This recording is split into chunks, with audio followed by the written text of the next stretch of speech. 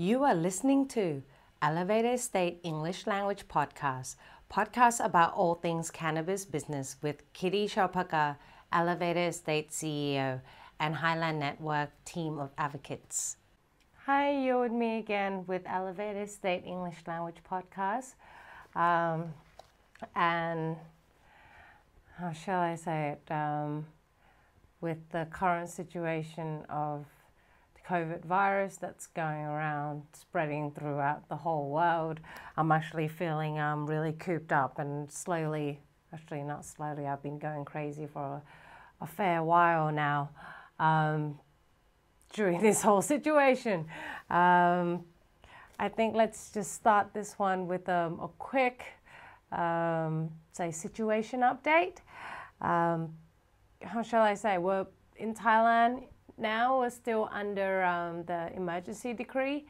It was supposed to end today, but they're extending it until the end of May.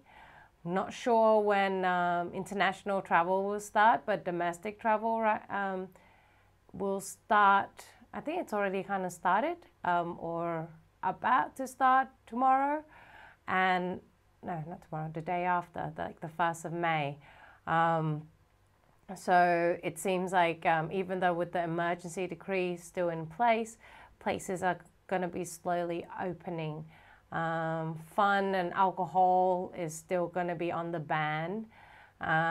Yes. Bangkok, Thailand actually has been banning alcohol sales since the Songkran festival. Actually, before that, I think like the 10 or the 12, I don't remember, it's been so long, until now.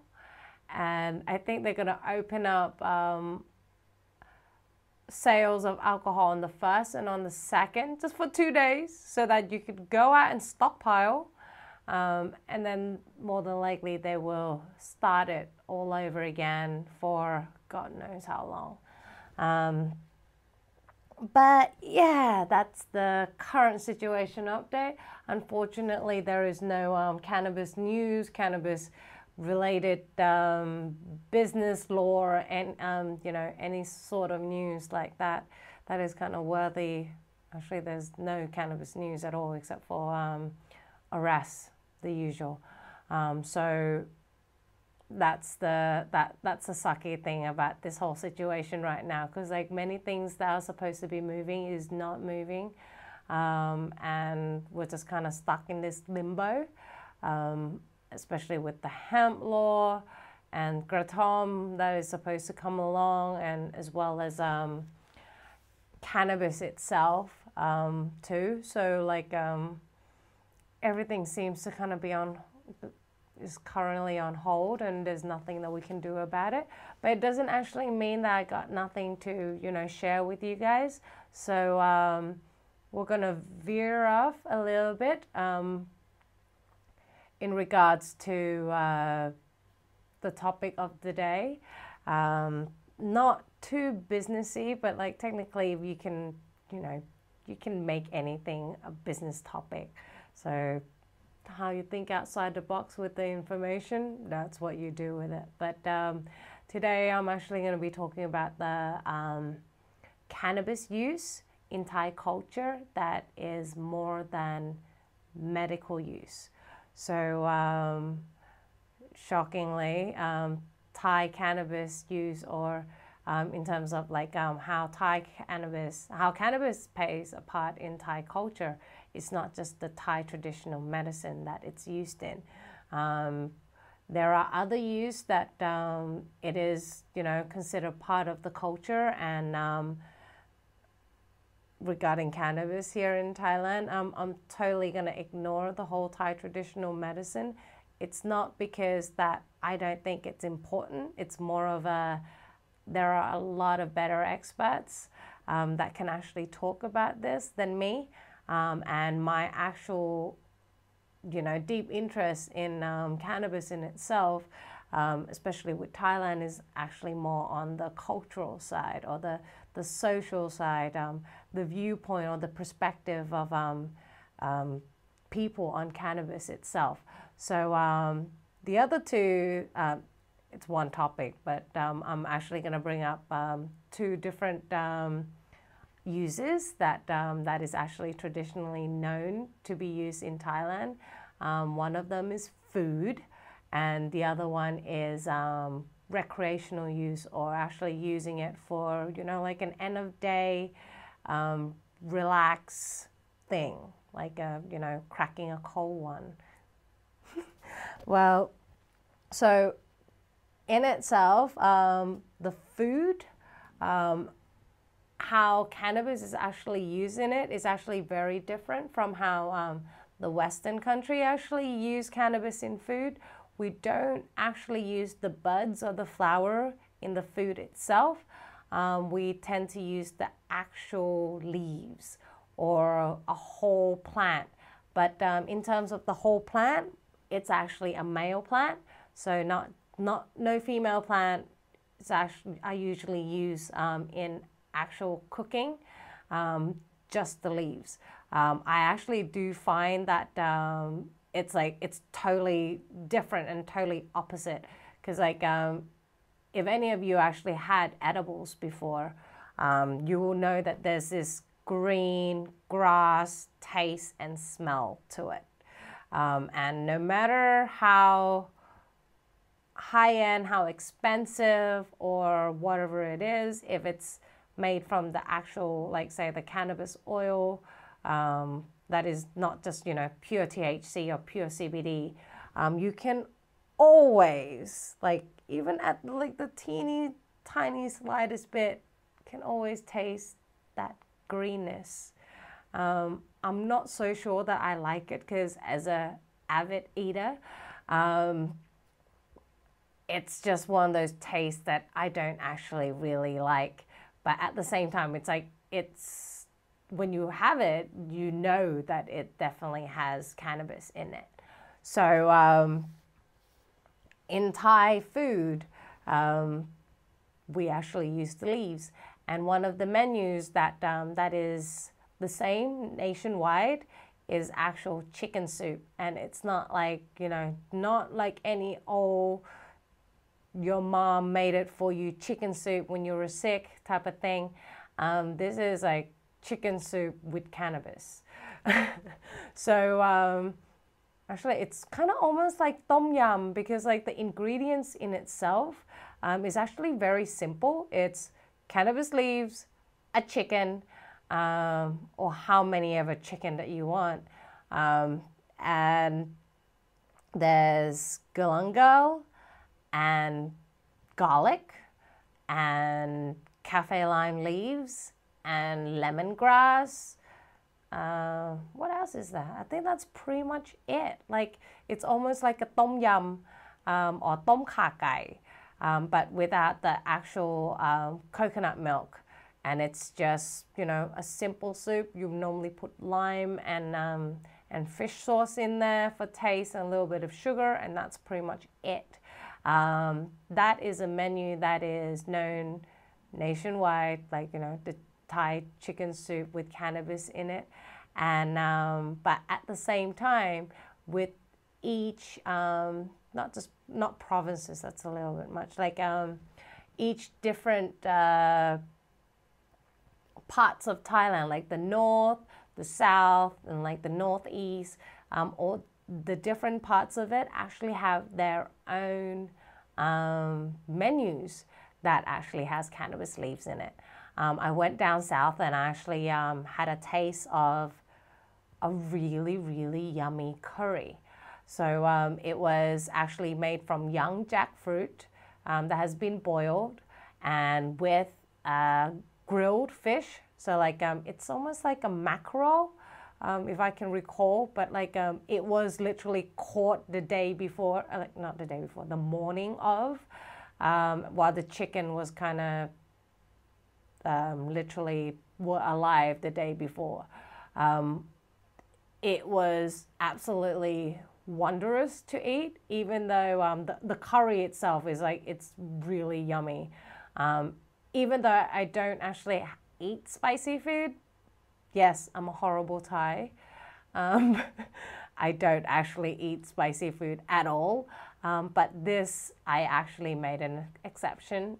It was wondrous, and it was something that you can't find anymore, and it's kind of slowly becoming like disappearing because of the law.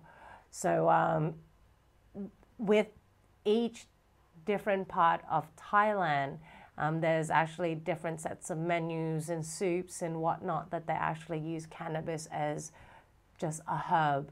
It's kind of seems like back in the days, the lady of the house actually view it just as the holy basil, or the basil that we use a lot, or lemongrass or coriander. And cannabis was just but another herb that you use in cooking. And it's actually, because it's only used the leaves, it doesn't really do anything in terms of effects. There's hardly any THC in there, so you're definitely not going to get high. But the properties of the leaves in itself actually has this flavor enhancing ability. So whatever food that you put it in, it's kind of almost like you're adding in MSG. It makes it taste so much yummier, and it makes you want to eat more of it. So it seems like to be kind of almost like an appetite enhancer as well. I think that's the right word. So that in itself is like a very weird, the old traditional use.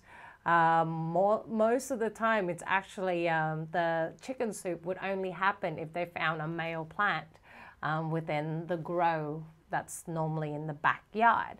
So it's actually kind of it's kind of interesting to know that it used to be just a part of everyday life, and unfortunately things took a change, and this is kind of where we're at now. So another use that that was actually known in the Thai traditional cultural sense is actually recreational use as well. Yes, we do use cannabis recreationally because we actually use the bong, the bamboo bong. Yes, that word actually came from a Thai word, bong, which meant bamboo bong. Because like back in the, I think it started around 1970, so it's pretty much around the Vietnam era. But before then, the bong wasn't known as a bong, it was actually known as a water pipe. So that being part of now the cannabis culture is something that's actually really cool to know. That Thailand used to be like probably a very avid user of cannabis in the recreational sense. It's gotten to the point where, here's a funny story actually. I actually have a funny story for you, and it's actually all ties into how cannabis actually used recreationally. When I was telling my mother that I was going to get into this whole cannabis business thing, she actually told me a really funny story about my great-grandmother. So apparently back in the days, way before the Vietnam, she was literally a seller. Yes, she sold cannabis, and it's not just selling cannabis. I'm not sure whether she grew them as well. Like that was kind of left unknown. So I don't know where she got the cannabis from, but I knew that she used to sell them, and not just selling them, she also processed them.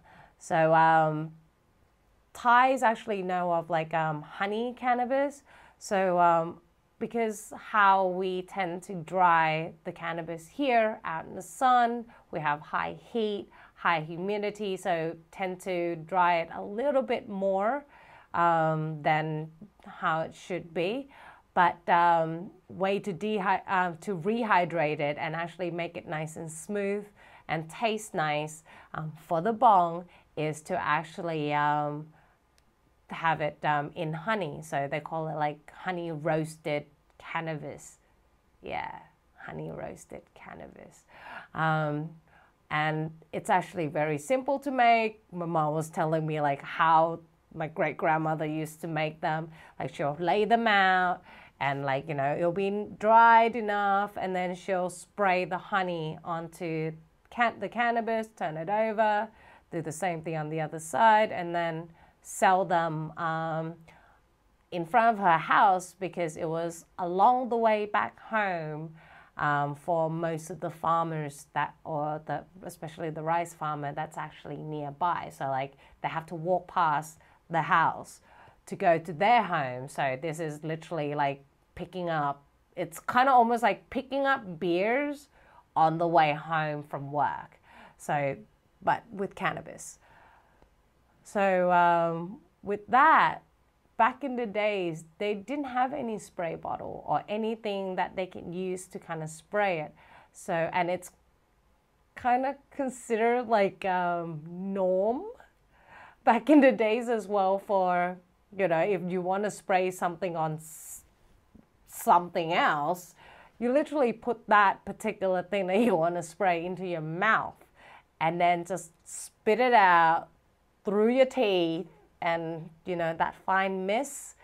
Yeah, that's what my great grandmother did with the honey and the cannabis. So long story short, she was not just a dealer, she's also I wouldn't call it a dealer, I would say a seller. She could probably like a mini dispensary on a mat in front of her house, selling to farmers on the way back. But she also processed them. So regarding that, it's actually traditionally used by the actual farmers themselves. And I'd rather say it's used for relaxation, or like a, you know, like a muscle relaxant, or like, you know, the end of day, you know, wind down type of thing, rather than how shall I say, just, you know, used to get stoned and, you know, give the whole that propaganda stigma that everyone has of like, oh, you're using it and you're lazy. It's actually it was kind of funny. My mom was telling me that like they'll come home, they'll leave the field, they'll go past my great grandmother's little dispensary, pick something up, go home, eat some food, and they will probably circle up with all the other males and smoke a round of the bong, and then go to sleep. And then the next day they wake up, they go to the field, they work on the field, they come, and it repeats. So that's pretty much just like the cycle of farmers, and that's kind of what they do on a day-to-day basis. And the funny thing about it is, it's still like that. This is, the farmers in Thailand still actually do that. But instead of gathering around a circle, passing along the bong, it ended up being gathering around a circle and drinking moonshine. So it seems like we've kind of moved from cannabis, which is probably a lot safer than moonshine, onto moonshine, even though their behavior hasn't really changed. But that's the thing though, it seems like with the two things that are raised up, women seems to be behind it and seems to be okay with the whole, how shall I say, the whole cannabis use, meaning back before the Vietnam War, back before the propaganda, back before Nixon. They actually, you know, it's just another herb that's used in food, and also it's just something that the male, or, you know, people use it to relax, even though they smoke it. It's just not something that is considered frowned upon. It's just one of those things that is part of life. And it seems like until we can actually convince these women in this day and age, like the grandmothers, the moms, the aunties, you know, to actually get on board and go back and have that same thought of, or perspective of cannabis like back in the days, we're going to be moving really slowly towards legalization, because without them, decision won't be made, or it won't be as fast. And yeah, it's just one of those things that still, like I said, Rome wasn't built in a day, and baby step, but keep on going. So I hope you like my stories and things that I've collected over the years in terms of stories and knowledge about cannabis. Next week, hopefully I'll come up with something to talk about, because like I said, I'm going a bit cray-cray. And also without access to pretty much anything, like, yeah, anything. I can't even go out after 10 o'clock if I want chocolate, okay? So, going crazy over here. Until next week, thank you for listening and thank you for watching. Bye.